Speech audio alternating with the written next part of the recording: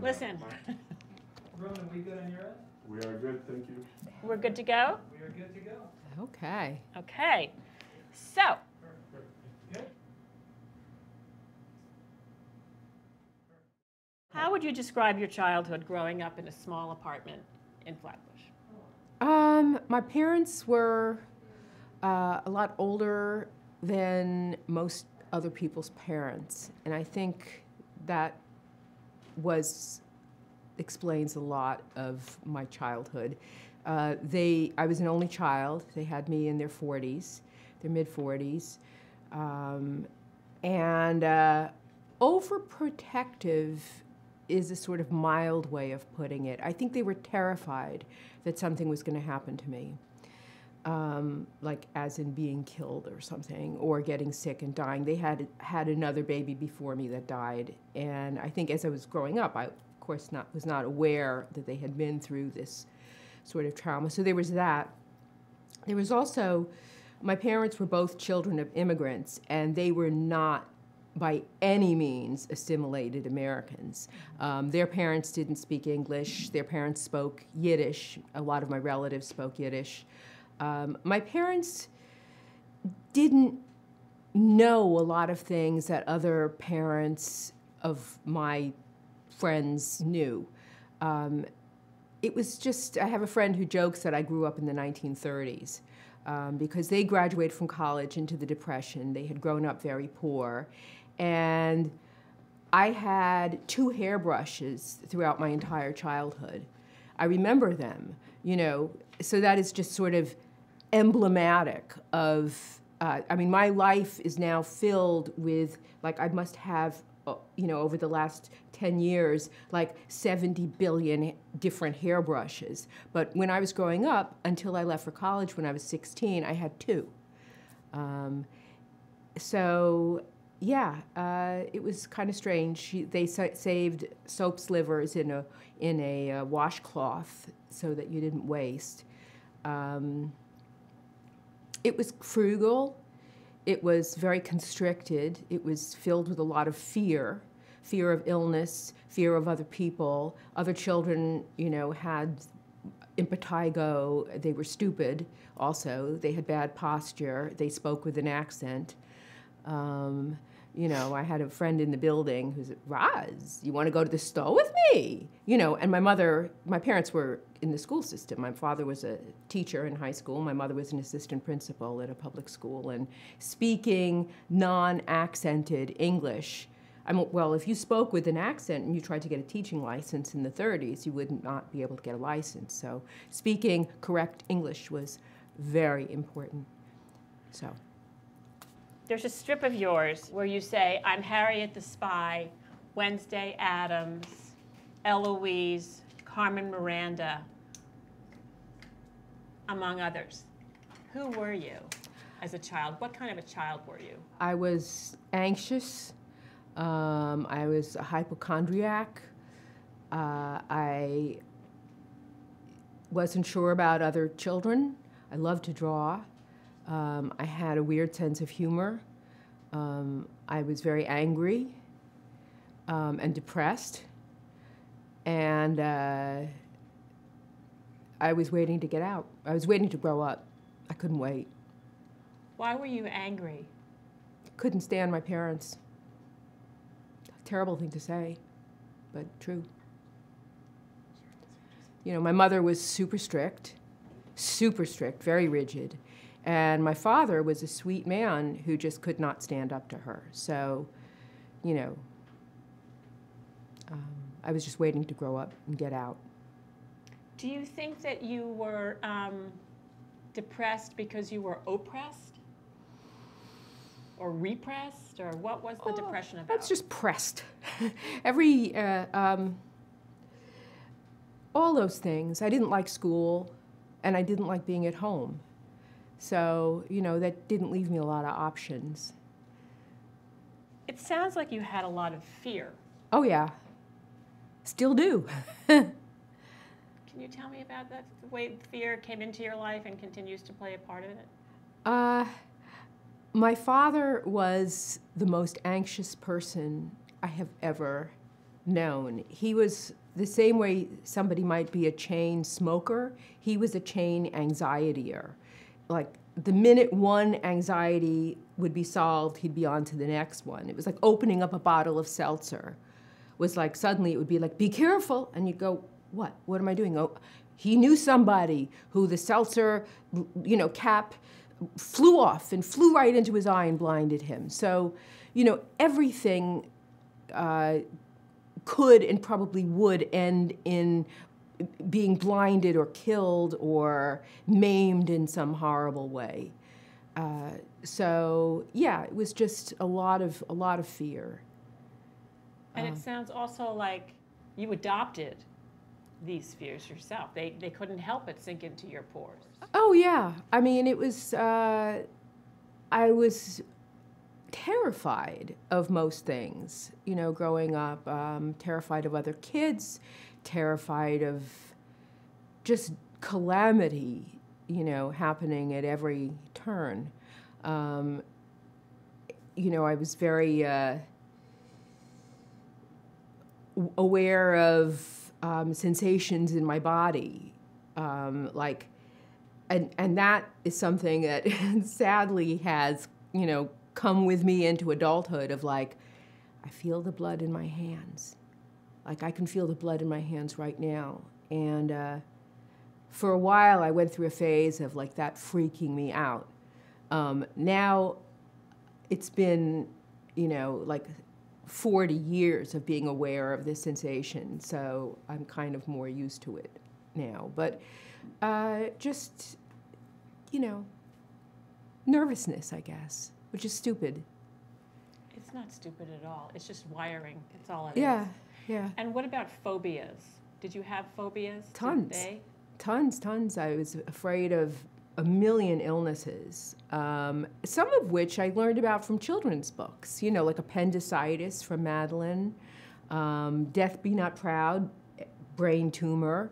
There was somehow I learned that about mastoiditis, which was something in your ear that could get like an infection or something. I would feel my permanent teeth and they would feel wiggly and I would be afraid that they were going to fall out. I was afraid of going blind. I was afraid of going deaf. I was afraid of going blind and deaf. I was afraid of, like in Helen Keller, she was blind and deaf and then she felt the wall and there was a fire in the wall and, then afraid of the fire in the wall.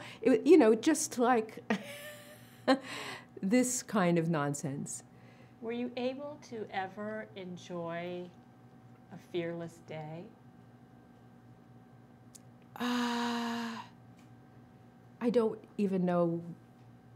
It just so much connected to being alive, I think. Mm-hmm. Mm-hmm. Your mother wouldn't let you read comics. Yeah. She thought they were for morons. So how did you come to the world of cartoons? I had cousins. I had older cousins, and there was a girl in the building the same one who was, you want to go with me. She read a ton of, Archie and Veronica. I read a lot of those, Betty and Veronica, Archie, Jughead. And my cousin introduced me to Mad Magazine when I was about 11. And loved. I loved things that made me laugh. I mean, that was just like, to read something that made you laugh was like a complete miracle. It was like, how did this, it's just this kind of unbidden automatic response of like, and Mad Magazine was one of those things that did it for me, So what then brought you to drawing cartoons? Something about it had to have felt very, you magnetized to this. Oh, I drew from the time, I can't remember when I didn't draw, from the time I was 3 and maybe, probably picked up a crayon before that. But I remember drawing when I was 3 or 4. And I liked things that made me laugh. And I also liked with cartoons how you didn't have to choose between drawing and writing. That I liked to write also, but when I wrote without the drawings, it felt sort of lopsided. And when I drew without the words, it also felt lopsided. And cartoons are one of these strange forms where you get to combine them. And it's also a very flexible form where I feel like you can decide how you want to do it. If you are the kind of, if it feels best for you to be very, very, very verbal and have just the most rudimentary drawings, then go with that. If you are a mostly visual cartoonist, then go with that. I mean, I think that's why sometimes, like, learn to draw cartoon schools kind of, like, I don't understand them, because for me, I feel like what's so interesting is discovering yourself what feels right for you. And what feels right for me isn't going to be right for somebody else. So for me, I started to feel like I think this might be the direction I'm heading when I was around 12. But it's so interesting to me that you say this, because your cartoons really resonate with lots and lots of people. Shockaroo. They are incredibly funny, and yet they're also pretty tender, and they can be powerful because they're poignant. And they tap into a lot of emotions. And a lot of those scenes are direct hits from your life. Yeah, they're somewhat autobiographical, but not all. You know, sometimes I feel more autobiographical than others. And sometimes there's like something that comes right from life that's so funny I have to draw it up. I mean, that is a gift that happens every once in a while. I mean, I remember when one of my kids was around 15 or 16, they were doing their homework in the living room. And I wanted to just see if they were paying attention. So I came into the living room. They were listening to some music on the boombox, and it was some kind of hip-hop thing. And a boombox that tells you how long ago it was. And I just did this kind of mom dance, you know, those kind of like horrible, like there's a lot of like awkward sort of like movements. And they looked up and said, "Mom, stop. You're hurting me." And it cracked me up so much, I actually used it in a cartoon, which sold, so. Yeah. Charles Addams was an influencer. Oh, my love. Tell me. Well, a lot of reasons. I think back when I was a kid, there was something called like sick jokes, and they appealed to me a lot. There was something sort of jolly and yet transgressive about them, kind of, I think some people would say, well, this is really kind of hostile. You know, it's really not nice that that man is asking his wife to like back up off the cliff because she's going to fall and get hurt. And it's like, you know that one where like he's taking a picture of her, and he just tells her like to just, she's like at the edge of the cliff, and it's just back up a little bit more. Or the one where Uncle Fester is in the car and he's waving the truck driver to pass him on the road, and of course the truck is going to go right off, you know, the edge of the cliff. Or like Harold dropped the keys, you know, when he's being carried off by. I mean, there was something hilarious and hostile that I really responded to. But hostile in this kind of hilarious way. One of the more famous Charles Addams cartoons, and also one of my favorites, is it actually has a title called Boiling Oil. And it's the one where the entire Addams family is on the top of their mansion, and they have this cauldron of boiling oil, and at the bottom there are all these sincere sort of carolers, kind of, and they're about to dump, you know, they're like going to dump this cauldron of boiling oil on them. And it was going to be on the cover, and then Harold Ross was like, maybe we'll put it on the inside. I guess he just felt maybe that's a little too much, but I just love that. And also the other thing about Charles Addams that when I discovered him, I was about 8 or 9, was that his cartoons had children in them. So, you know, Wednesday and Pugsley, they didn't have names when they appeared in the New Yorker. They only got names for the TV show. But most New Yorker cartoons didn't have children, and these were very unusual children. So do you remember when you discovered Charles Addams? Yeah, I do. I was about 8 or 9, and my parents, in the summer, you know, we were living in Brooklyn, and in the summer, my parents and a whole bunch of Brooklyn school teacher, they called it their contingent. Most of them were childless, almost all of them were childless. And they would all go up to Ithaca, New York, in the summer.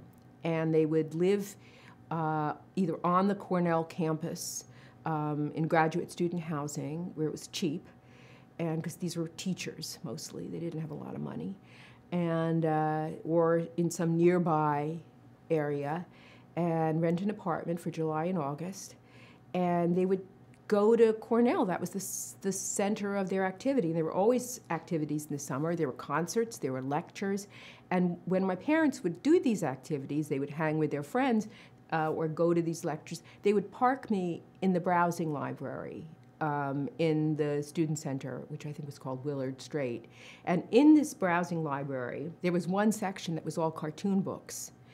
And in this section, they had a whole ton of Charles Addams books. They had Black Mariah, Monster Rally, Adams and Evil, The Groaning Board, Drawn and Quartered.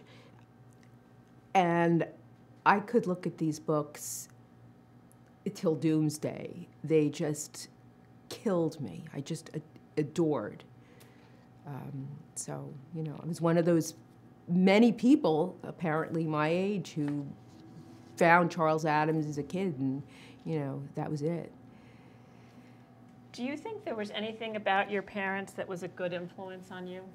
Yes. My parents believed that you should find what you love to do, and that your job wasn't just a way to make money, that it should resonate with you, that it should have a meaning. And I think that they knew on some level that I was probably going to be an artist, but I think that they thought I would probably be an art teacher, which is a very reasonable assumption on their part, you know, because to say I want to be a cartoonist, it's a little ridiculous. But did you ever have that conversation? No, we never had that conversation. So when you got to college at 16, which is very young, what happened as far as your decision to pursue this? The first college I went to was Kirkland College, which was the girls' school to Hamilton. And I was so young, I really did not know what I was doing. I knew I wanted to do art, and the reason I chose Kirkland was because they were brand new and they had an incredible art department. They had, you know, an incredible printmaking department, you know, photography till doomsday, art, you know, painting, everything. And the good part about it was that there weren't, I mean, there were people who liked art. There were lots of people who loved doing art, but there weren't that many people who were, I would say, driven. So I often had the facilities to myself, you know, especially in the evening. There was nobody else there, you know, and I could just do whatever. And also at Kirkland, you didn't have, there were no required courses. So I could just take, and my parents did not want me to go to art school. That was, you know, so Kirkland, it was like, okay, I'll get my BA, but I'm also going to take all art classes. And then after 2 years, it should have been 1, but I had a boyfriend, blah, blah, blah. I wound up staying a second year, at which point I was 18, so I was like a normal age for starting college, and I decided to go to RISD, Rhode Island School of Design, and then I was with many very driven people, and it was a different experience, but good, you know. You credit your conspiracy for inanimate objects to your mother. Oh, and I think she got it from somebody else. Okay. What is that? The conspiracy of inanimate objects is like when your pen rolls off your desk, and then you bend down to get your pen, and then you smack your head on the underside of the desk, and in doing so, you tip over the coffee cup, which spills all over what you've been working on. So it's just this kind of Rube Goldberg of like terribleness. So. And that creeps into your life. Oh yeah, yeah. I think that you could say that. Yeah. So your cartoons reflect an entire world of characters and situations. They seem to be, as Adam Gopnik wrote in the New Yorker, quote, an ongoing projection onto adult life of the world where you grew up. Huh. Are you obsessed with your past? And if so, why? Why does it continue to have this grip over you? Am I the only one? I think that's kind of a, I mean, didn't Fitzgerald say something sort of similar? We're living into our past. It's kind of, So drawing from your past is just like, who doesn't? Everyone does. We all do. There's that. It's also, I think you work with what you know, or I do. I draw what I know. I remember doing I agreed to illustrate a children's book once that took place mostly in the woods. And when I hit my first like 2-page spread, and I had to draw like these animals that were very cute, but I had to draw them in the woods, and it was like, all right, what's in the woods? All right, there's trees. All right, what's on the floor? All right, twigs. There's like maybe leaves, pine needles. There's some rocks. More twigs. Like I couldn't quite, whereas when I'm drawing an interior, like an apartment interior, I could draw like a billion kinds of lamps, I have like a image bank of everything that's in a house or in an apartment, but like, woods, I don't know, it's pine cone. Then the pine cone sits there and it looks stupid, So you draw from what you know. Yeah, you draw you draw kind of what you know. So when you left home at 16, I just want to go back to this for a second. Were you deliberately sort of saying, I've had enough, I'm getting out of here as fast as I can, and here I go? Pretty much, yeah. I knew I was not gonna, I had to after I got out of college. I had to live at home for a little while, but I couldn't wait, to get out. When you return home or visit Flatbush after you've left it, were you ever nostalgic? No, I didn't. No, it was depressing.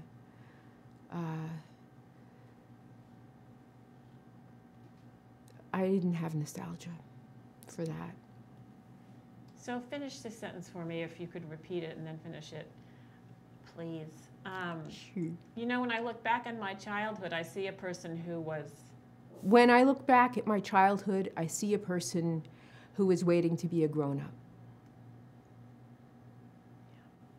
And when you think of the histrionics of your home life there, are you still haunted by their voltage, by their power? I'm sure I am. I'm on some level. It's not something I think about all the time. Thank God. When you had your own children, what did you want to make sure you did for them that hasn't been done for you? Oh, like everything. I think I wanted to make sure that when I had my own kids, that I would figure out a way to not make them hate me, to not fuck it up so badly that by the time they were like 12, I didn't trust them. They didn't trust me anymore. I just didn't want to fuck it up. My mother said to me many a time, you know, when I was upset about something, I'm not your friend, I'm your mother. And I deeply felt that there was a way of being a parent and also being a friend.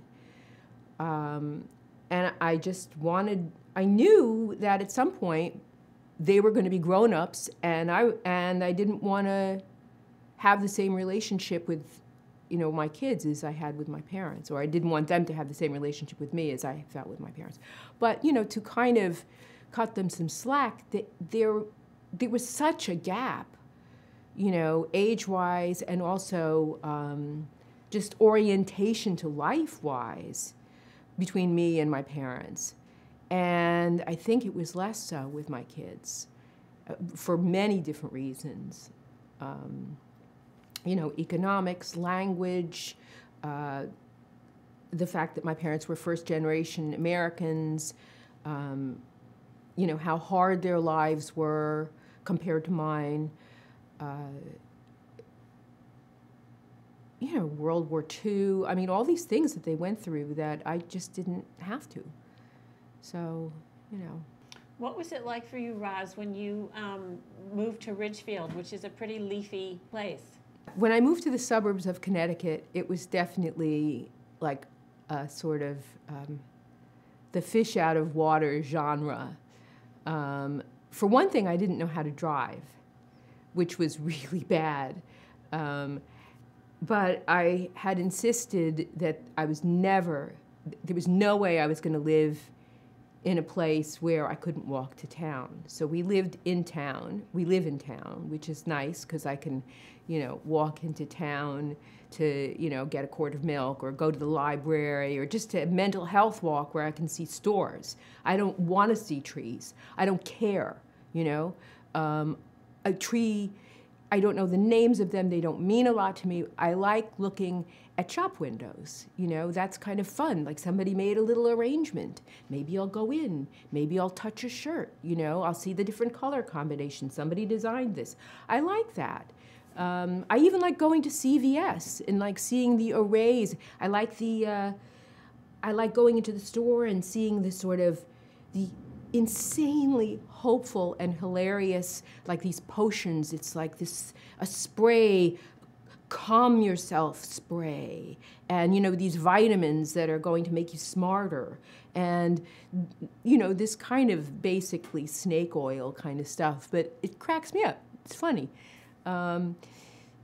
It amuses me more than like just taking a nature walk, which, you know, makes me sad, because I get tired. I get very tired and bored and cranky, but walking in a town, I don't feel that way. So not knowing how to drive, what I had to learn when I was in my 30s, and that was really awful. And I'm still, I would not say I'm like a full driver. Like I have my license. I mostly drive locally, although I did drive to Amherst, not to brag, this past weekend. It was a little scary. It was the second time I've done that. I got honked at just once. But that was, you know, that was a big step. But I'd never lived in a house, and houses are weird. They make noises. When something goes wrong, you can't just call the super. I don't like that. There's things like roofs. I don't like basements.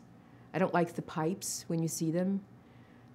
I don't like the boiler, or we don't have a boiler. We have something else, I forget. I don't like when it bangs. I don't want to know about that. So, yeah. Places that are trying to impress me always scare me. They don't impress me, they just scare me. How would you describe your beginnings at the New Yorker? Was that scary? No, the New Yorker it was quiet. It looked old. It was a little bit grubby. It looked like people were doing what they wanted to do, like writing. The fixtures, the light fixtures were the same as my public school. It wasn't loud or like show-offy, like we're really modern and, you know, we really are up to date on, you know, nobody looked like that. They weren't aggressive looking. Everybody just looked sort of basically plain, like they were working on their things, and I liked that. How did you get to the New Yorker? When I got out of RISD, I drew cartoons for myself. I wanted to.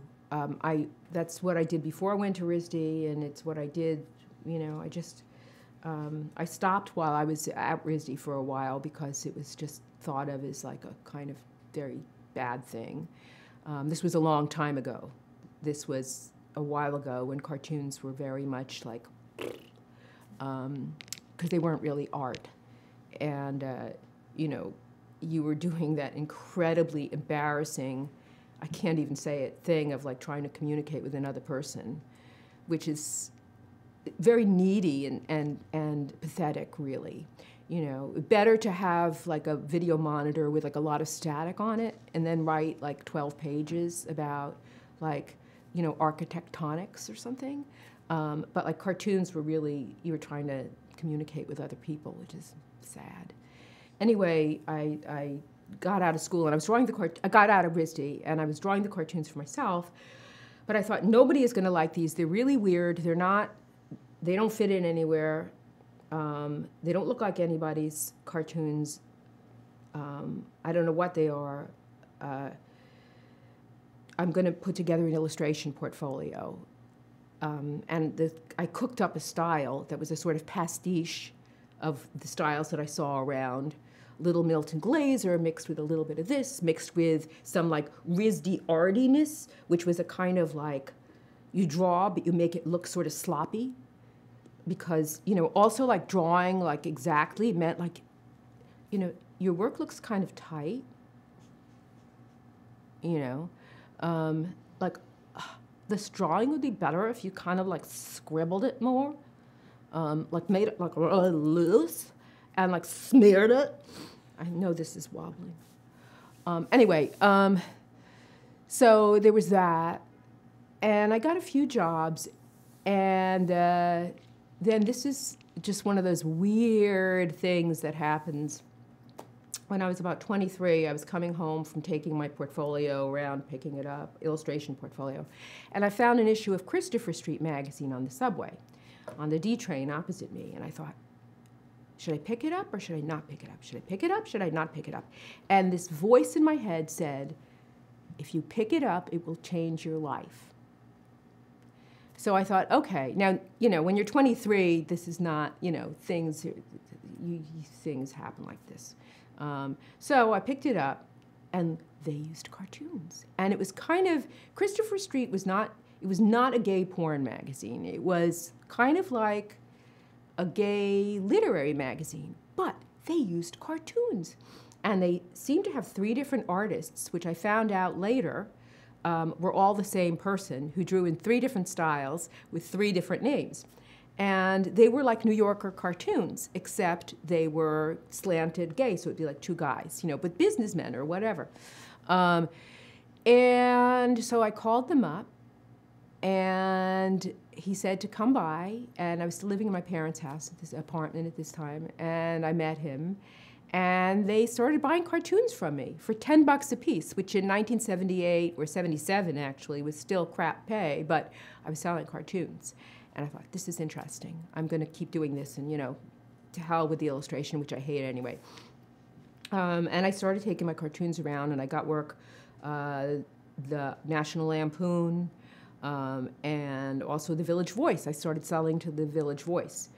And then I thought, well, I might as well try the New Yorker. My parents subscribed. I knew they used cartoons. I was sure they weren't going to take anything, so I wasn't nervous, you know. I didn't quite know how to do this because the other places I could meet with the art director, the New Yorker wasn't like that. You had to bring in all your stuff, drop it off, and pick it up the next week. So I put everything in an envelope. I had like 60 cartoons I didn't know. And I went back the next week, and instead of the rejection note, there was a note from Lee Lorenz, who was the the art editor, actually. He did everything. He did the cartoons, he did the spots, he did the covers. This was in April of 1978. And he said, come back. There was a note. It just said, come see me, Lee. And I still remember because it was this loopy handwriting. So I got buzzed in, and they pulled out a cartoon. They said, we're going to buy this cartoon, and I want you to keep coming back every week. So that was it. That's essentially what I've been doing since I was 23, except I don't go in person now. I send it electronically. But I still submit every week, yeah. I'm wondering what the culture was like there for women. Did you feel like you fit in? Was there a sense of camaraderie for you? Had you found your people? I've never felt like I fit in anywhere.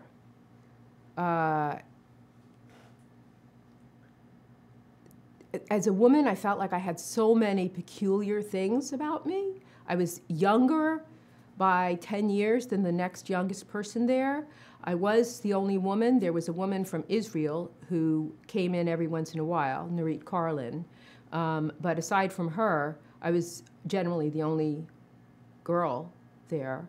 And my stuff was just so weird compared to what most of these people were doing, except for maybe Jack Ziegler, who was a little bit of a sort of not a little bit, he was a lot of a groundbreaker. I mean, he did cartoons with titles. He was playing with the form a little more than some of these people who were just, you know, they had their desk joke, they had their end of the world joke, they had their, you know, generals with like they had their joke genres. And Jack Ziegler, he was making up some new genres. So there were a lot of problems, you might say. Well, problems with like the older guys like looking at me as like an outsider. Not just being female was almost the least of it. So how did you deal with that? I didn't care, you know. I didn't socialize with them. I thought, well, you know, Lee likes my stuff. And I remember Lee telling me, Sean really likes your work. I did not know who Sean was. I didn't know anything, you know. I thought it was a first name, and all I could think of was Sean Connery, and I knew it was not Sean Connery. But he said it like it was a good thing. So I was like, oh, that's good. Mr. Shawn, William Shawn, was the editor-in-chief of The New Yorker for many decades. There was Harold Ross, then there was William Shawn. And I came in when William Shawn was still the editor. So when Lee Lorenz told me that Shawn really liked my work, that was a good thing. And I knew from his tone of voice it was good. I just didn't know who Shawn was. Because, you know, queen of the ignoramuses, or ignorami. So how does it work, Roz? You're going through life, and then you get hit with a thought of, there's a cartoon. Or tell me about that process.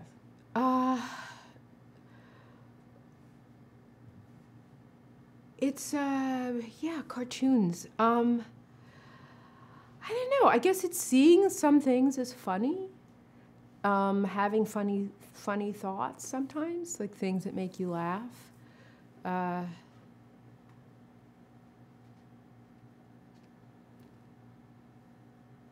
I don't. It's very hard to explain.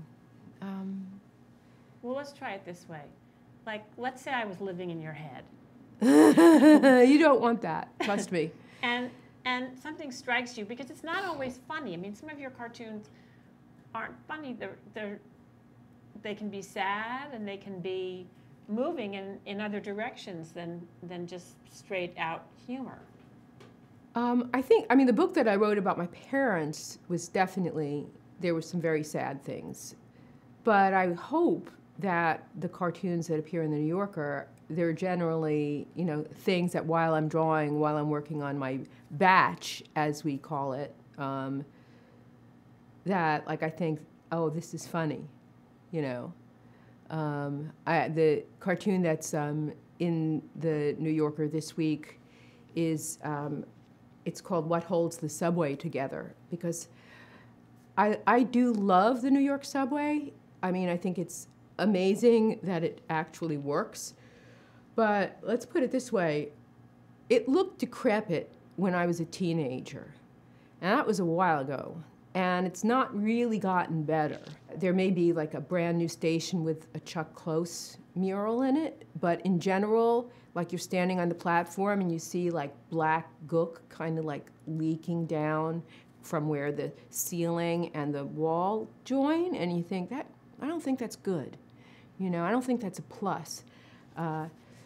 You know, and then the rat sort of scurries along, and I don't mind rats, but I know that they're probably chewing on things like wires and things. Anyway, so what holds the subway together? So I was thinking, okay, well, you know, you got your duct tape and bakery twine. You got to have your bakery twine, and I forget something else. And then the last thing is enchantments. And there's like a wizard kind of like just tapping the tile wall, which has all this like gluck kind of like dripping down it. And he has, of course, a wizard outfit on, and the wand with the star. And, you know, because I thought, well, a lot of times it really is kind of like positive thinking, like this station looks like it's about to collapse on me, but maybe it won't tonight. You know, because I'm on my way to meet a friend for dinner, and I just can't have that. You know, not tonight. So you're quoted as saying that your cartoons are not autobiographical, but my life is always reflected in them. Yeah. Which is interesting considering how much you don't really like to talk about yourself. You tell us actually so much about your life through your art. Yeah, I think it does go back to you draw what you know. Some cartoons come from the cartoon universe, you know. There's like the end of the world guys and desk jokes, and I just sold a desk joke this week. And there's all these different genres. Tunnel of Love jokes. I don't know. There's like several dozen cartoon genres. And then there's cartoons that come more directly from life. And some come quite directly. When my son was getting married, I was shopping for a dress to wear to the wedding, and I went with a friend to this mall near where I live in Connecticut, and we went to the fancy dress mother of the groom sort of area, and one dress was more hilarious than another. We were laughing so hard that snot and tears. It was just hysterical, these dresses. They were like little bolero jackets with like sequins on them and horrible colors, just like, you know, ladies of a certain age, do you want to look really bad? Do you want to look dead? You know, check out this like weird blush color. Or light blue doesn't have to be pretty. It can be really bad. It's, you know, do you know a landlord that got like a whole bunch of free light blue paint from like some like out of business company from 1940? That's the dress for you. You know, matching sequins, matching hat. And we were just holding the dresses up and dying. So I wound up doing a cartoon about that. What did you wind up buying? Sorry? What did you wind up wearing? Not a mother of the bride dress. I found just a nice dress that was, it was black, but it had little flowers on it. So, and I've worn it actually to the club. So, you know, you've probably seen it. I can wear it. It's not bizarre. Many of the cartoons speak to an obsessiveness and draw from a range of images and language to create a whole world. How would you finish this sentence? I draw a world where... I draw a world where there's people living in it, and they sometimes say funny or ridiculous things, and wear sort of funny things, and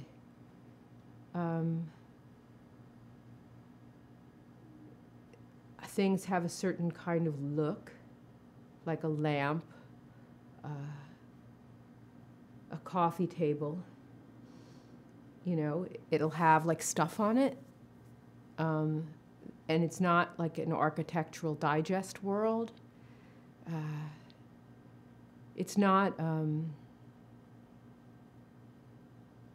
it's, you know, I feel like there are so many cartoonists that have worlds. I mean, it's not, you know, Charles Saxon drew a certain world of upper middle class white America, golf, pants, and these ladies. And Helen Hoganson certainly had a world of her club ladies. My mother always said that these ladies, you know, had bosoms like the prow of a ship, and then they would taper down to these teensy-tiny little feet, and they always wore like a little hat. And they were always going to like garden club meetings.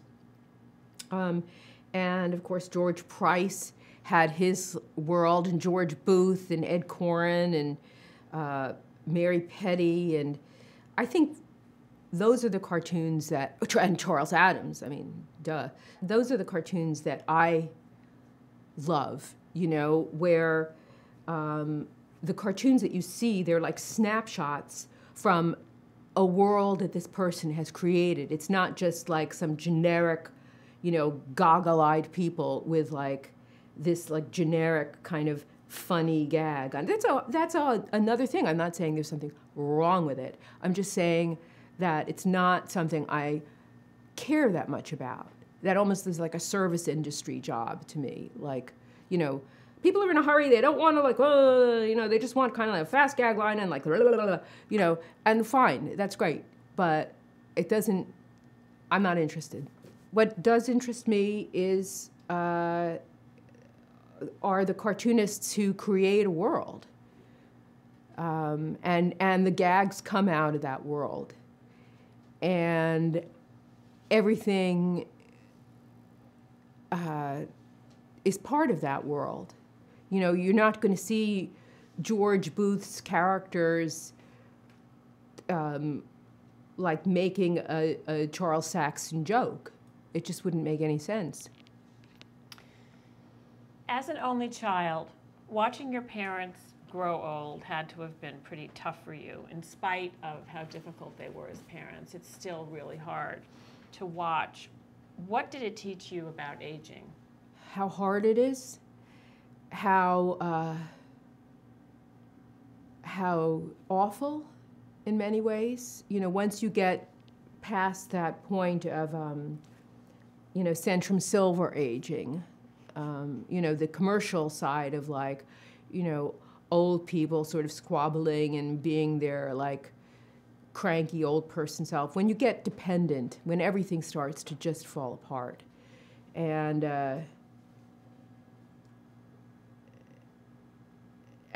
also there's no, you're kind of on your own. I think that's one thing that I learned, especially being an only child. You know, I did not have brothers and sisters to turn to. And it just sort of sucked. It was horrible.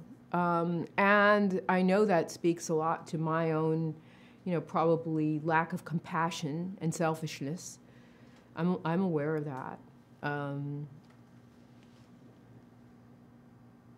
It's awful. Getting old is terrible. You know, once you become dependent on other people. And you know, things really become very painful. And also I learned, you know, it almost starts to tip into black comedy, how expensive it is, and how much you get nickeled and dimed, and how nothing is covered.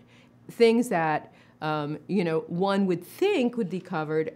Oh, no, no, no. Oh, and then I learned, you know, my parents lived in Brooklyn, and they had been paying into a health care plan from their teaching years their entire lives. But, you know, I learned that when they moved to an assisted living place in Connecticut at the last couple of years of their lives to be nearer me, their insurance did not cross state lines. So there were all kinds of, you learn about rules like that that don't make it any easier.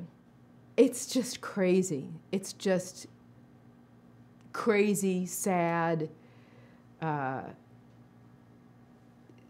terrible. How did you deal with your own grief? I think this is going to sound horrible. As I said, I'm not like the most compassionate person. In many ways, I was relieved. My father was 95. He was ready to go. He had broken his hip.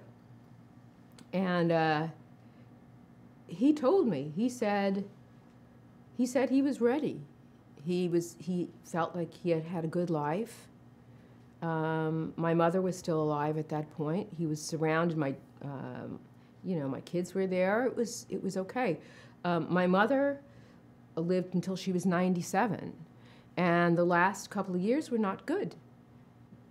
I have grief about a lot of things, but not grief about the fact that they died, you know. Where does the grief show up then? The grief is that my mother and I couldn't have had a better relationship, but that goes so far back. You know, it probably goes back to before I was born. So that's just, I think that's another thing that I learned that, I learned a lot from, when my parents were dying. I learned that death can be a very quick process, but it can also be really drawn out. I also learned that unlike the movies or in TV where these, deathbed sort of reconciliations, that doesn't always happen, So you're kind of left with, well, that did not happen. So,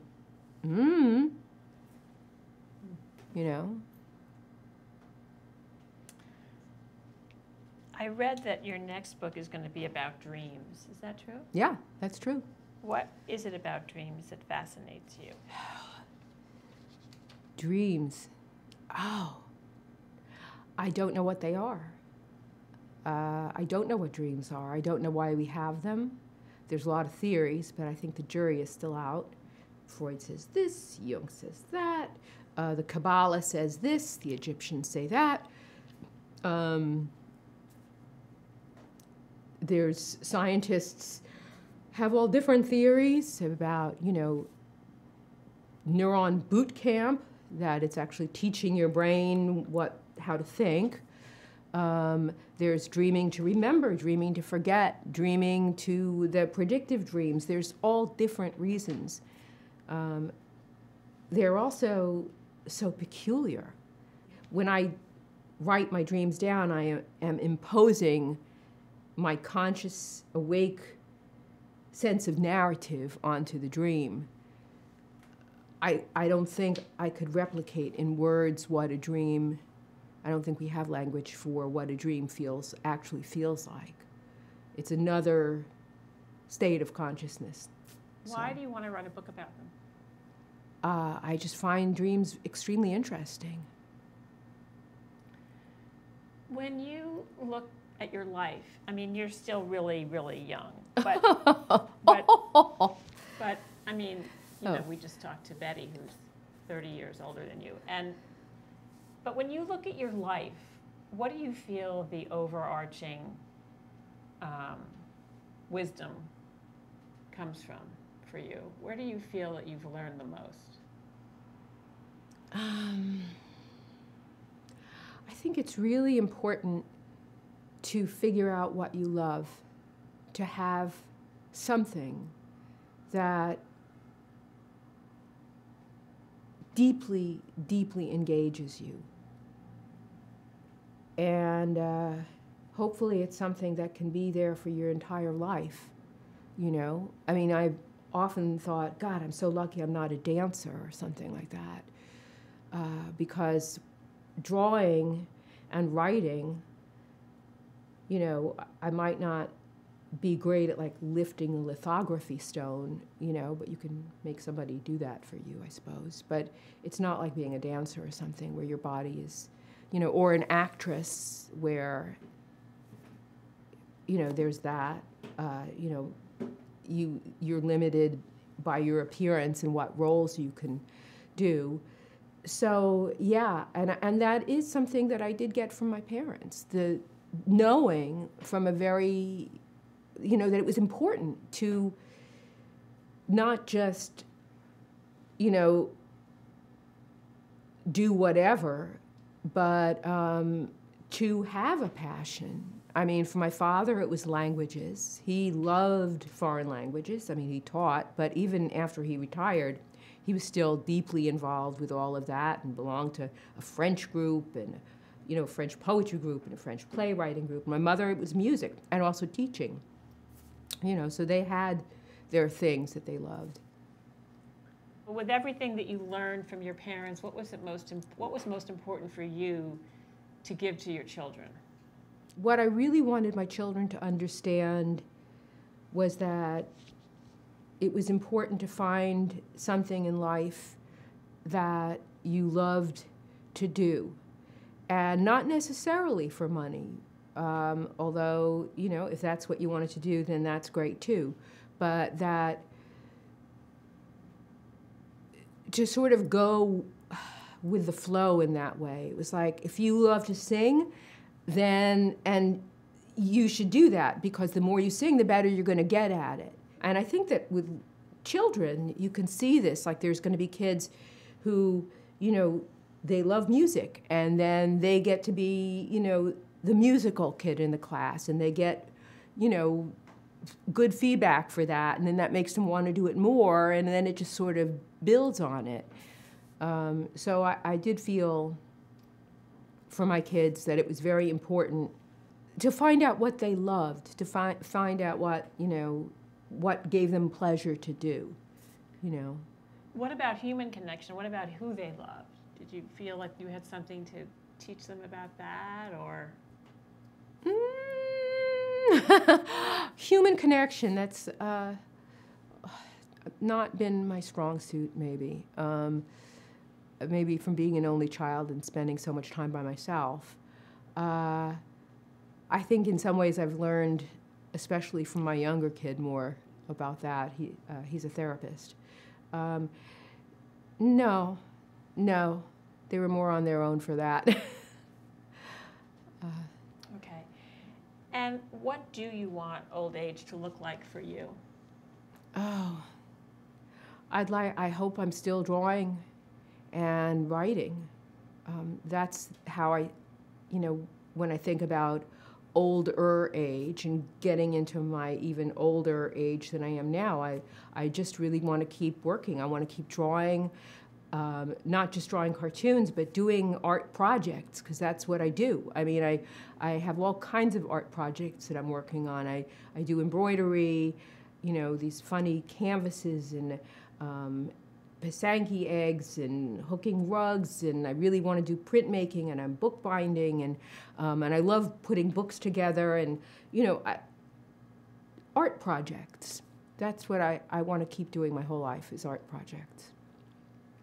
So great. And Roz, one question that we're sort of asking people is that the importance of storytelling of lives. You know, you use your cartoons to tell life stories. How important is it, do you think, to have storytelling about lives? I think storytelling is extremely important. I think storytelling is how we make sense of things, and how sometimes, you know, it can be you can rationalize things, you know, sometimes for better or for worse. Storytelling connects things and helps you connect with other people, I think. You know, it's sort of the opposite of like 40 minutes of, you know, static and then writing an incomprehensible paper about architectonics, you know. it's kind of like, well, I'm here. I don't really know why. I don't know how I got here. I don't know where I'm going from here, although I do know I'm going to take the one down to 72nd Street after this. But in general, you know, it's a mystery. It's a mystery. And sometimes things are funny, and sometimes things are very, you know, sad or frustrating. Sometimes they're just stupid and boring. You know, this is what I think, and what do you think? You know, what do you think about? So, and also with storytelling, some of it is craft and shaping. It's like, you know, nobody wants to listen to somebody like tell a story, and it's like, and then I walked down the stairs, and then there was a piece of paper on the stairs, and then I saw this boy, and you know, you're kind of making a story so that you can, you know, it's empathy for the other person who's listening, I think, also. That's, I mean, good storytelling has a lot to do with empathy, I think. You know, we've all seen those vanity press kind of books where somebody is just like telling their life of like how they were like head of like Acme Incorporated, and it's just like, oh, or somebody who just, I mean, that's my fear of, you know, doing this is like, ugh, am I like droning? Am I like, you know, droning in this way? It's empathy for telling a story in not lying, but telling a story in a way that you're thinking about the person listening a little bit, you know.